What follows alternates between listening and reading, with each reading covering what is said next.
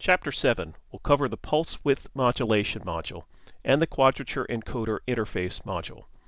Both of these are critical for motion control. Pulse Width Modulation, or PWM, is a widely used technique to digitally encode analog levels. High-resolution counters are used to generate a square wave of a given frequency, and the duty cycle of that wave is then modulated to encode the analog signal. PWM is typically found in motor control, servo positioning, lighting, and switching power supply applications. The TM4C1294NCPDT microcontroller has one PWM module. This module has 4 PWM generator blocks and a control block which determines the polarity of the signals and which of the signals are multiplexed to the pins. Each PWM generator produces 2 independent output signals of the same frequency or a pair of complementary signals with deadband generation. Deadband generation is critical for H-bridge circuitry protection. 4 generators with 2 output signals each is a total of 8 outputs or 4 complementary pairs. Each PWM generator also has 4 hardware fault inputs for low latency shutdown and protection of the motor that's under control. Each generator's timing is based on a single 16-bit counter. This 16-bit counter has down or up-down count modes and an output frequency that's controlled by a 16-bit load value. These load values can be synchronously updated across the generators. Output signals are produced at 0 and the load value. Additionally, each PWM generator has the PWM comparators, a PWM signal generator, a deadband generator, and can directly initiate an ADC sample sequence.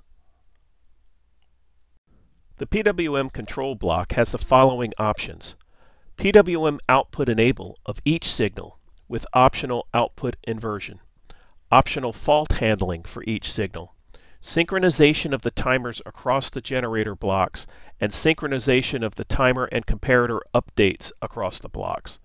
The PWM Control Block generates an interrupt status summary across the blocks and has extended fault handling with multiple fault signals. The generators can be operated independently or they can be synchronized together. Note the control and status, interrupt, and output control registers shown on the left. All 4 PWM generators go through the output control block before reaching the pins. The PWM module contains 4 generators.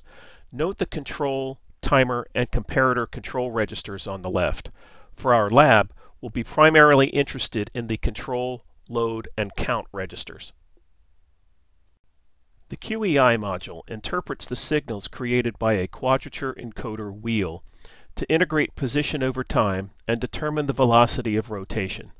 It also creates a running estimate of the encoder wheel's velocity.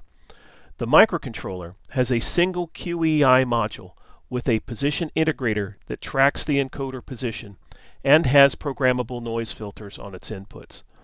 Velocity capture is accomplished using a built-in timer in the module. Position, velocity, and timer registers are all 32 bits.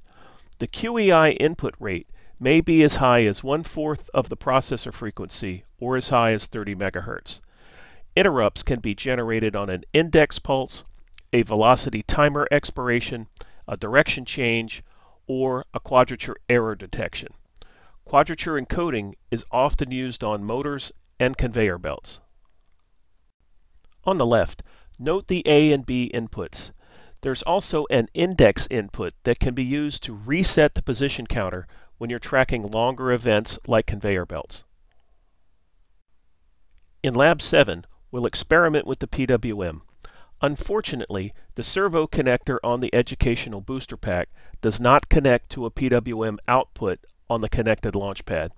Instead, we'll configure the PWM output, frequency, and duty cycle to control the illumination of the blue LED on the booster pack.